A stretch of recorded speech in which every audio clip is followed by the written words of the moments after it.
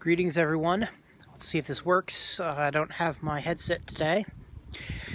Today's topic will be about a recent newcomer in the legal arsenal, and that is known as a SLAPP suit. SLAPP stands for Strategic Lawsuit Against Public Participation. SLAPP. It's a relatively new topic.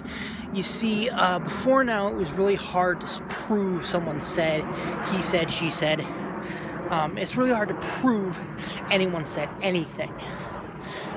So you didn't really have a way to target someone who wanted to, who was saying bad things about you. This is closely related to defamation. Very closely related. Defamation is one of the classic, or as classic can be, SLAPP lawsuits, and they've always existed. But very rarely you don't get defamation suits on the scale you do today. And the reason for the changed scale is the internet. You see, now anyone with a axe to grind can just say what they want, and it is immortalized on the internet forever.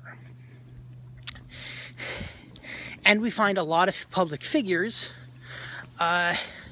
don't like it when people say bad things about them. We see this a lot with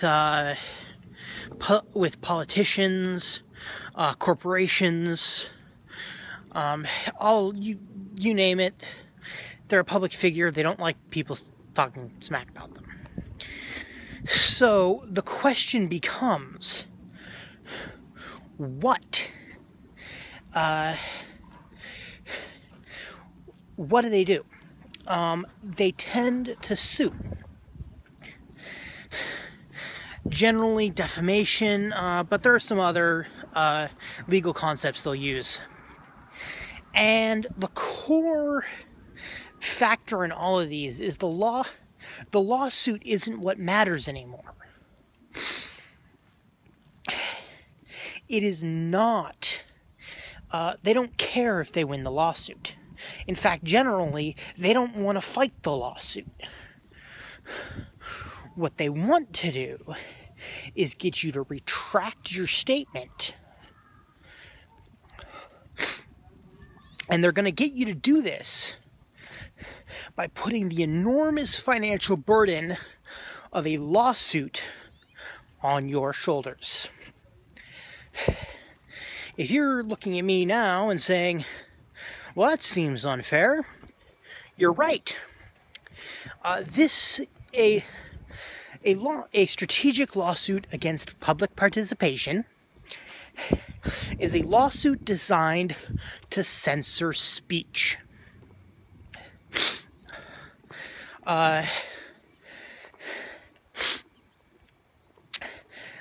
Generally, I don't know of any cases where the opposite would be true, but generally you can say that it's used to silence critical speech. Don't know why everyone would try to sue though you can get lawsuits from competitors trying to sue about claims supporting a product, I guess. So you might be able to get a SLAPP suit trying to shut down praise in that way. But the classic example that we're going to discuss is the idea of silencing critical speech. So the question becomes, what do you do in a lawsuit like this? When you are hit with a SLAPP suit because you said something mean on the internet, the first thing to do is refer to my blog on defamation. Primarily, is what you're saying opinion, or is it fact? Is it true or is it false?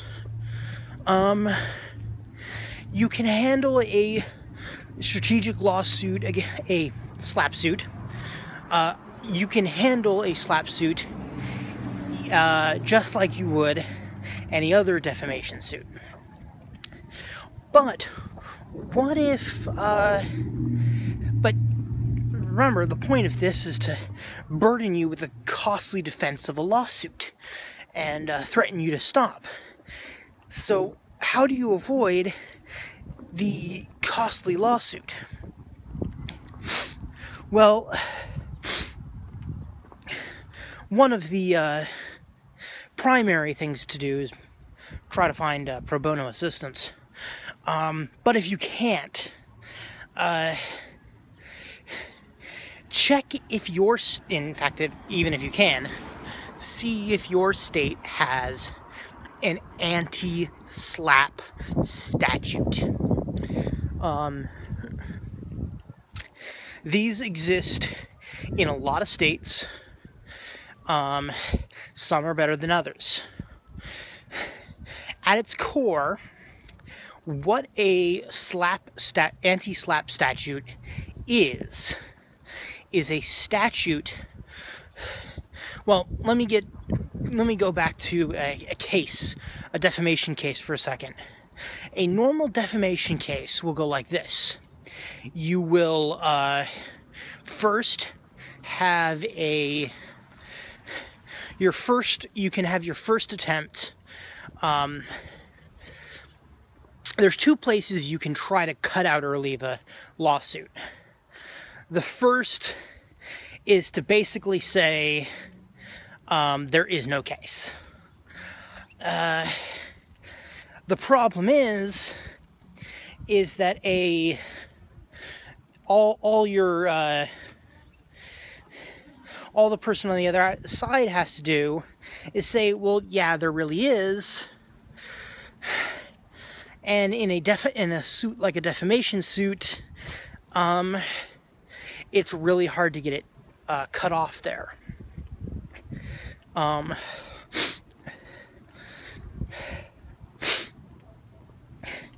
The next is to say, well, it won't win on the merits. That there's no evidence of a case. And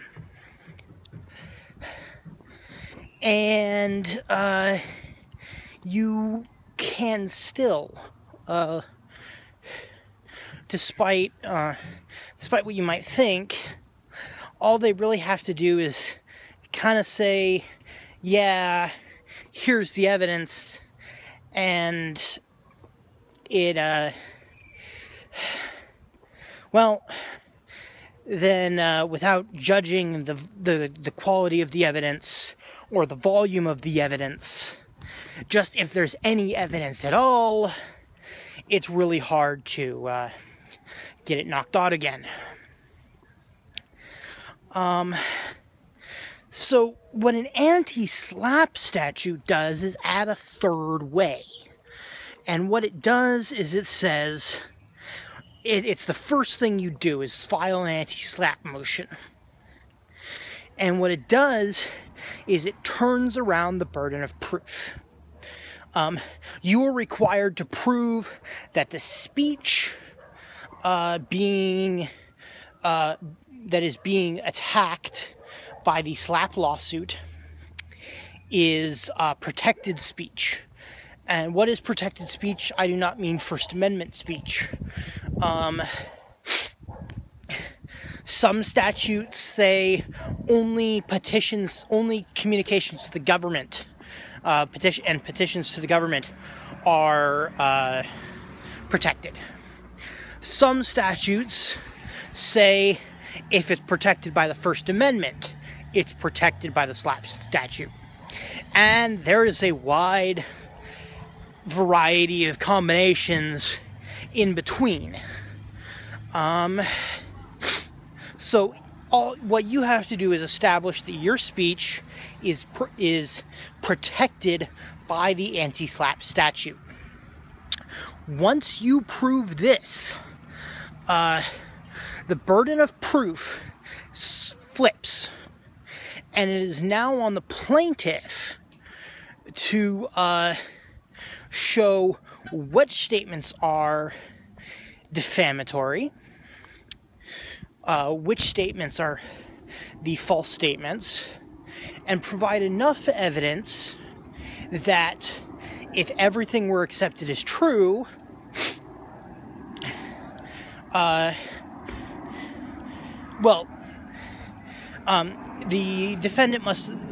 plaintiff must show that he has enough evidence to win a case, to show that the statements are in fact defamatory.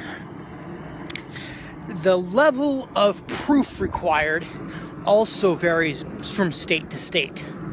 The primary example recently, I think it was Minnesota, had their anti-SLAPP statute declared unconstitutional. And there's a very specific reason. The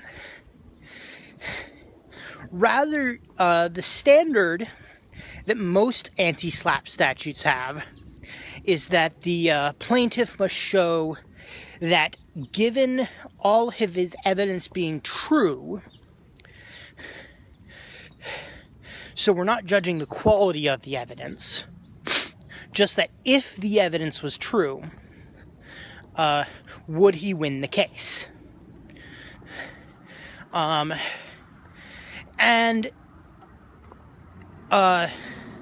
that's a good standard.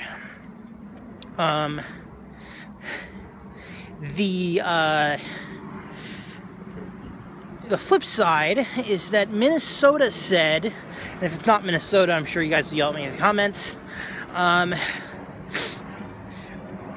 Minnesota's Supreme Court said the law did not say that. The law established a stricter standard. And that standard is that there must be a preponderance of evidence. I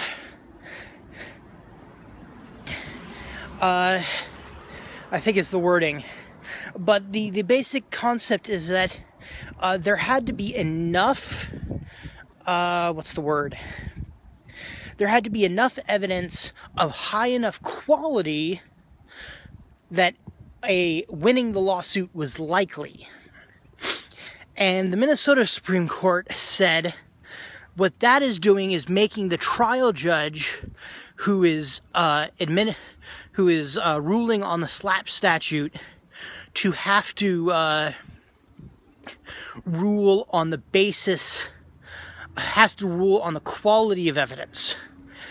For those who don't know, a judge's place is primarily to make decisions of law. Generally, a finding of fact is made by a jury. This is where the right to a jury trial comes in. So the theory is that by making the trial judge judge the quality of the evidence, you have denied the plaintiff the right to a jury trial. And that's actually a reasonable decision. And while lamentable, it set a clear bar that a SLAPP statute could be written in Minnesota, as long as the statute is rewritten, lowering the bar to the if all evidence is found to be true standard. Now, what good does the SLAPP statute really do. People might ask, you know, it's all well and good, I'm spouting off all these legal concepts. But really, help me out here. What good does it actually do? Very simple. Most SLAPP suits are punctuated by vague claims. Ken White of Popat likes to say, vagueness in a lawsuit filing is the sign of censorious thuggery.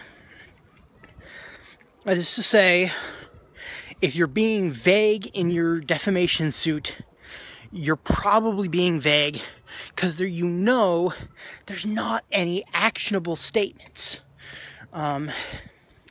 Again, refer to my defamation video for concepts of what is actually actionable as a defamation claim. It's not as much as you think. And so, you come to what a SLAPP suit does is makes the plaintiff early in the trial actually point out direct statements that he finds actionable. Let me rephrase that. Direct statements they find actionable. I apologize for the gender bias there. I'm fighting it, but it exists. So you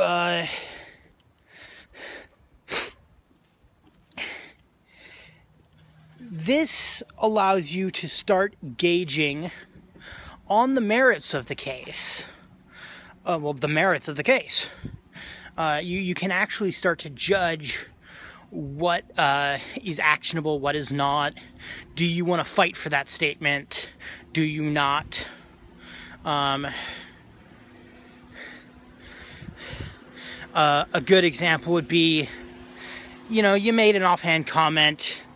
It's not that important to you. You can get off with retracting it without making a direct apology. Sure. If that opinion is important to you, if that opinion is critical to the piece at hand, you know, then you have to pursue other options, especially if there's even a hint that it might be considered a statement of fact.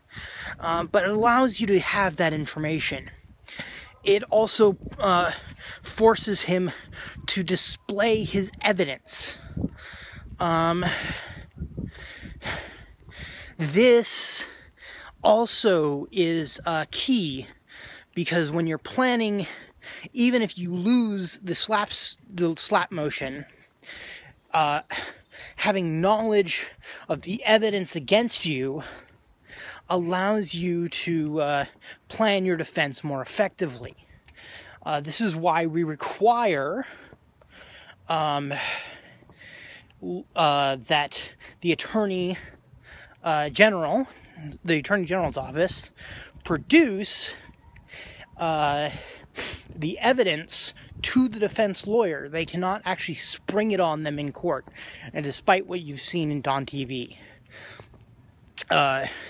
evidence that is sprung on a defendant in court is generally frowned upon and is far more likely to get suppressed in a criminal trial.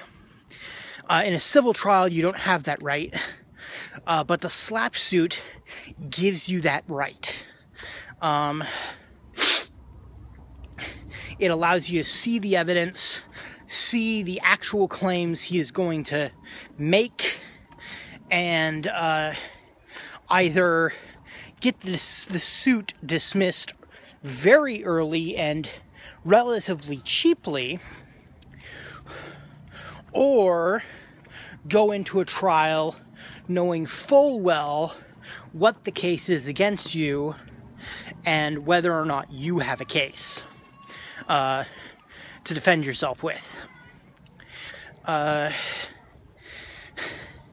So in that way, a SLAPP suit is very, very important. For years, the legal blogs I follow have been calling for a federal anti-SLAPP statute. Why? Because while there are various state statutes, they're, as I mentioned, really random in what standards they apply. And what's the word? Oh, and it doesn't apply to federal claims. In fact, there's even disagreement whether you can use it with this.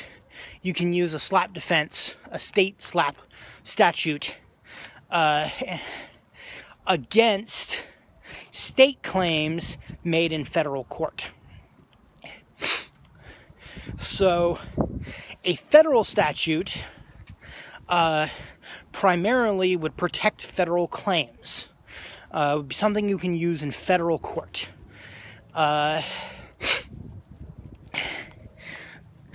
It recently was introduced, a federal anti-SLAPP statute, and it's got one provision that is going to make it really hard to get past.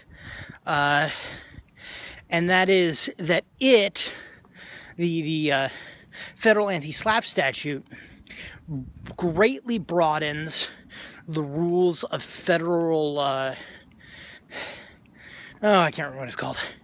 It's basically the concept that you can take a state claim and remove it to federal court. Primarily, this is done when there's an interstate claim. I live in California. A guy in New York is suing me. Generally, that's going to get remanded to a federal court and be dealt with by federal judges, rather than state ones. That generally puts you on a better footing.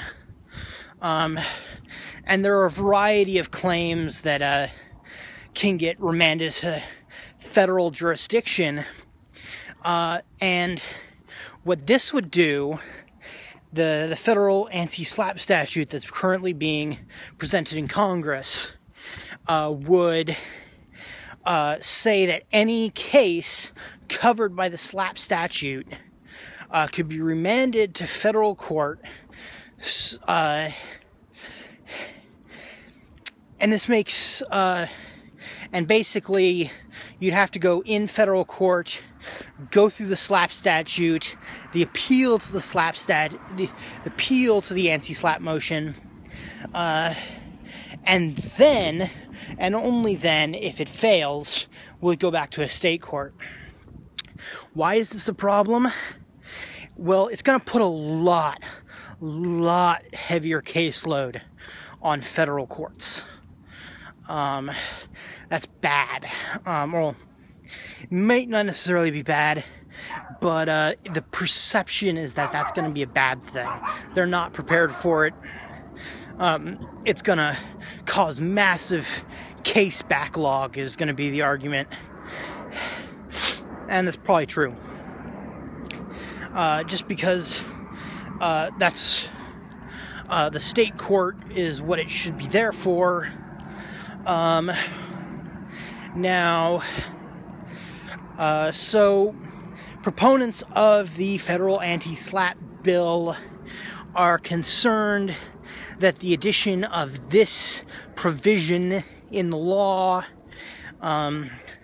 we don't like to expand federal jurisdiction, so the provision to expand federal jurisdiction is seen as a toxic provision in the law. And so many of us are very worried that we're not going to get the federal anti-SLAPP statute we desperately need. Why desperately? Because a lot of corporations whose